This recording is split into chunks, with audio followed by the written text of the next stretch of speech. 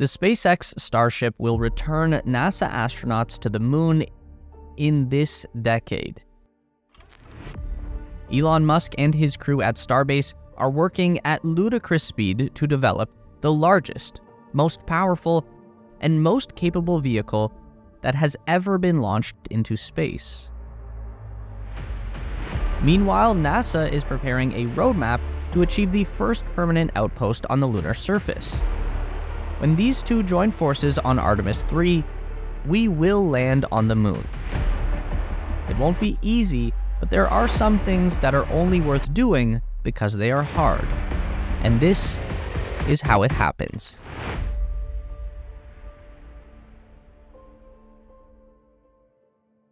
Let's talk about some factors that make this next moon landing different from the Apollo mission of the late 60s and early 70s. Because typically, the first question that people want to ask is why it's taken so long for NASA to go back.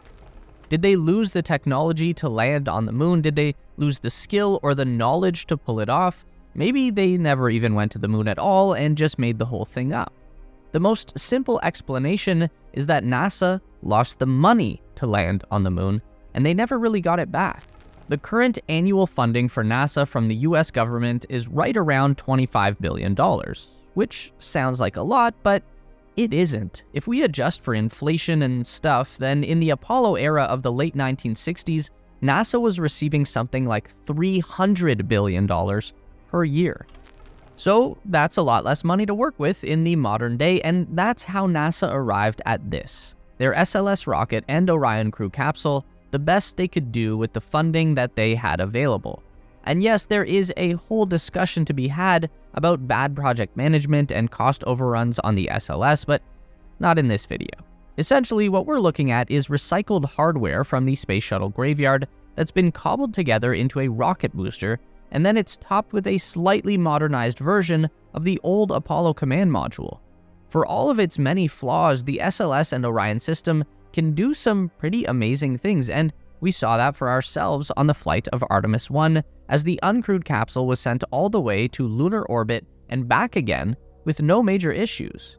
The real problem is that sending a vehicle to lunar orbit and back is about all that SLS can do. It's missing one very important piece of the puzzle, the landing. And this is where SpaceX comes in. NASA couldn't afford to develop their own lunar lander the way that they had done for SLS. They ran out of stuff to recycle, but they could throw a few $1 billion at SpaceX to buy a lunar human landing system variant of their incredible new Starship rocket, which SpaceX was already developing independently to fulfill Elon's dream of colonizing Mars. So Starship was going to happen with or without NASA support. If a Starship can land people on Mars, then it can definitely do the same thing on the moon. All it needs is a few modifications to fit NASA's Artemis mission profile.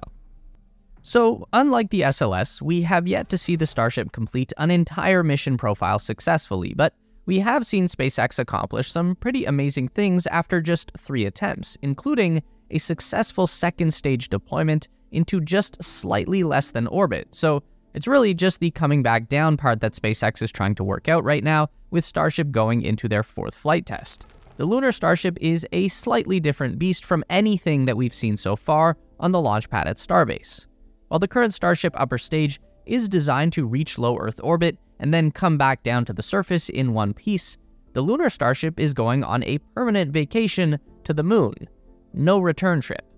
So, in many ways, this makes life easier because the lunar variant won't need to endure the extreme heat of re-entry into Earth's atmosphere, and that's why it abandoned the signature wing flaps and traded the black heat shield tiles for a sleek coat of white paint. But this does introduce a whole new problem into the Starship equation.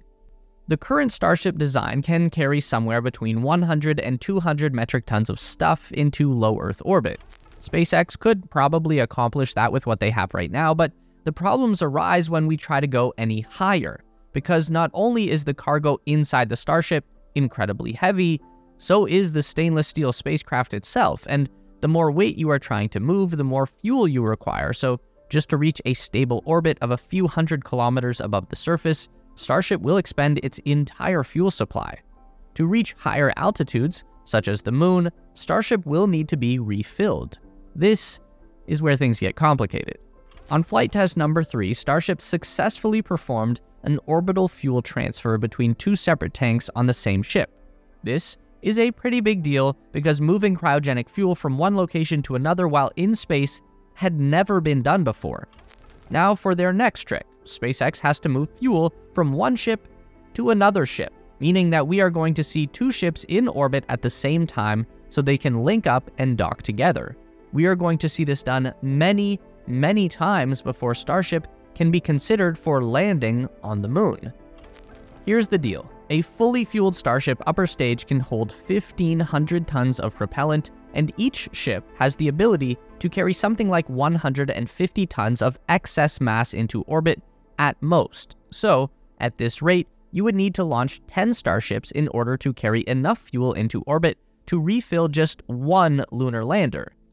And this figure was confirmed by SpaceX Vice President of Customer Operations and Integration Jessica Jansen as recently as January 2024 on a NASA Artemis update conference call.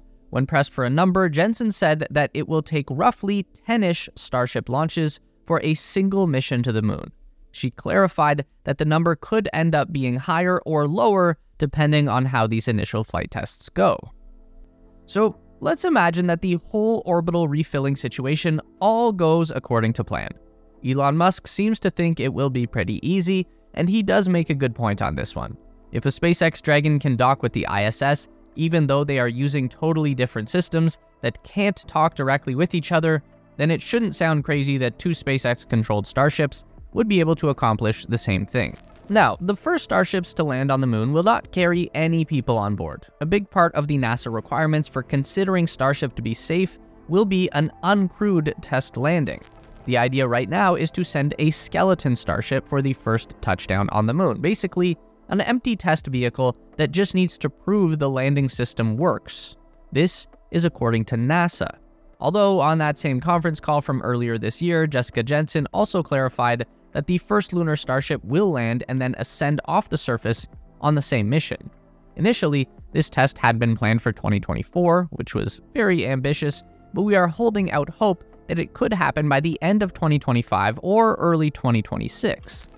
If that all goes to plan, then the second Lunar Starship will be the real deal. It's going to be filled out with a crew compartment that will keep 2 people alive on the Moon for up to a week, also a cargo bay that will hold the EVA suits and equipment for exploring the surface of the Moon.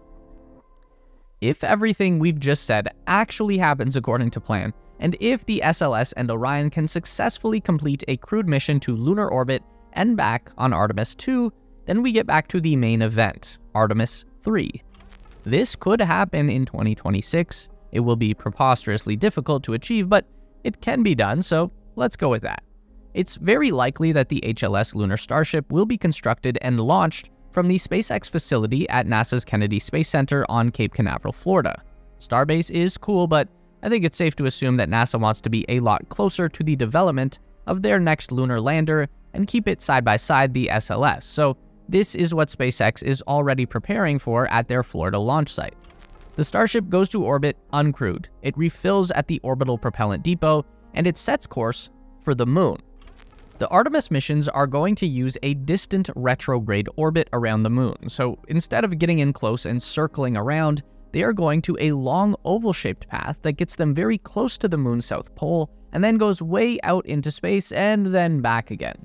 This is more fuel efficient for the spacecraft and the eventual Lunar Gateway station. While the Lunar Starship settles into orbit, the SLS is prepped for launch. With 3 crew members on board, the Orion capsule will make its way to rendezvous with Starship in the same lunar orbit. Could we have just sent everyone in the Starship to begin with? Maybe, but I'm not convinced that one Lunar Starship would have enough fuel to get from low Earth orbit to the surface of the Moon and then all the way back again on one tank. I think you'd probably need a second refilling on the Moon, and that would probably be more complicated than just using the Orion, but that's, again, a whole other video. Anyway, when the 2 spacecraft finally meet up, they need to dock, nose cone to nose cone. This isn't ideal, but it will have to do until we can get the Lunar Gateway station up and running. With 2 crew members on board, the Starship is going to release from Orion and head towards the surface. To do this, it's probably going to use a burn from the main Raptor engines. This will slow the ship down enough to be caught in the gravity well of the moon and pulled into the surface. From here, it looks like the landing controls are going to be handled by a new set of thrusters that are unique to the Lunar Starship. They are mounted a little more than halfway up the body, and that makes sense for a couple of reasons. Since the gravity on the moon is so low and the Raptor engines are so powerful, it's probably too much even at minimum throttle for a soft touchdown. Also, using a landing engine at the base of the rocket would kick up a giant dust cloud and disturb the entire landing zone. With smaller and more precise thrusters higher up on the ship, you get a more controlled and stable descent. Remember the Intuitive Machines lander that tipped over on the moon recently? It was also tall and narrow like a Starship, so tipping over will be a big concern with a vehicle like this. There's not much gravity holding you down, but moving the thruster closer to the ship's center of mass and pointing them out at an angle will help a lot to keep it stable and prevent any sideways momentum. The landing thrusters will bring the ship in for a slow and gentle touchdown, just like a helicopter. This will be the first fully automated human landing on the moon. The old Apollo astronauts had guidance computers, but they weren't particularly accurate, so achieving a safe touchdown required the skilled hand of an experienced pilot. This will not be the case for Artemis. Just like a Crew Dragon vehicle, Starship won't have manual controls, only big touchscreens to monitor the ship's flight status, so we are putting a lot of faith in SpaceX to get this right. But again, assuming this all goes right, then we have 2 NASA astronauts who are only an elevator ride away from setting foot on the moon for the first time in this century, the first of many more footprints to come.